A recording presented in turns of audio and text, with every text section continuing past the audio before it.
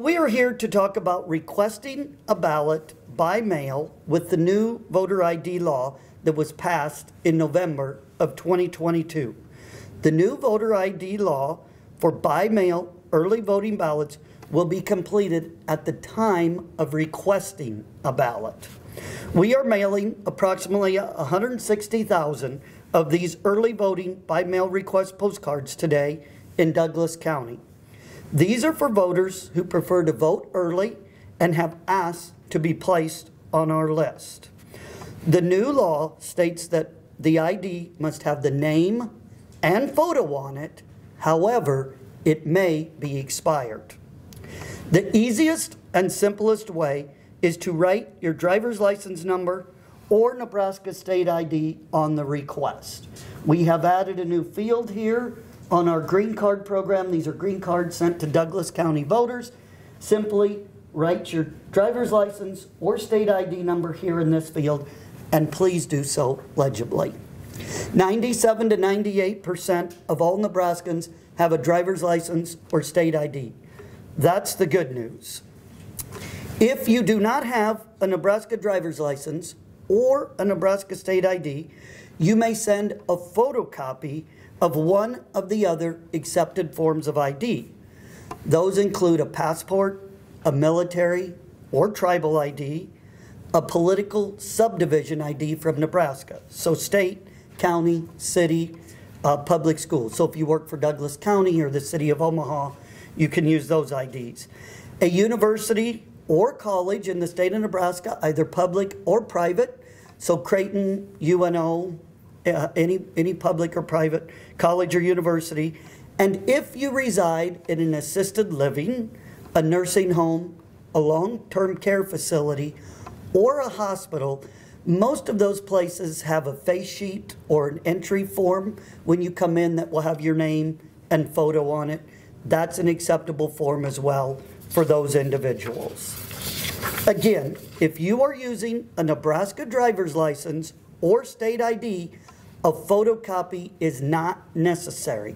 You simply write the number here on the form. However, if you're using one of the other forms we just discussed, we will need a photocopy of that with the request when you return it to us. So let's talk just briefly about what forms of IDs are not accepted.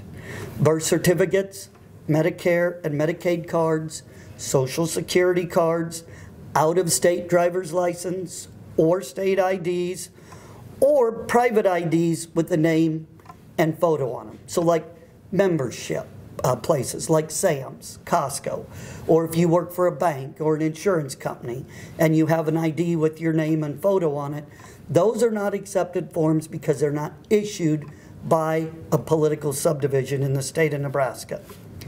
If you do not have any of these acceptable forms of ID that we have mentioned, you still have two other options.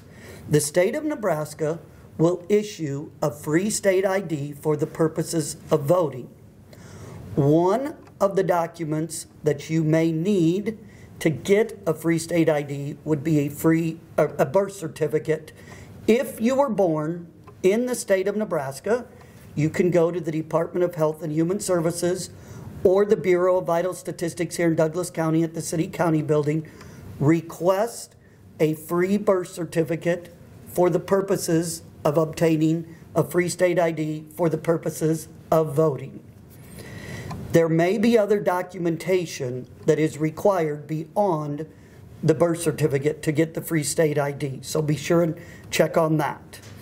Or you may complete a reasonable impediment certification for one of the following three reasons.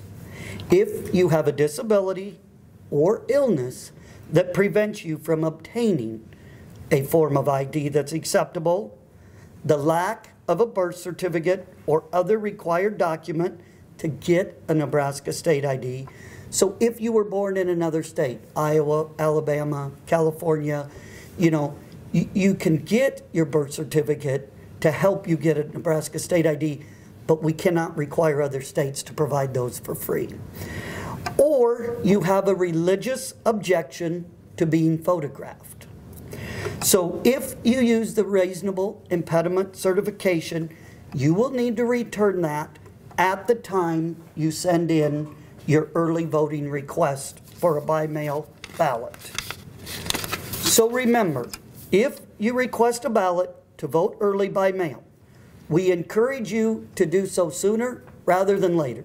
Voters in Douglas County should start to see these pop up in their mailboxes this weekend, next week for sure. We're expecting about 85,000 of these to be returned for the May election. So get those filled out, send them back to us so we have time to process all of those.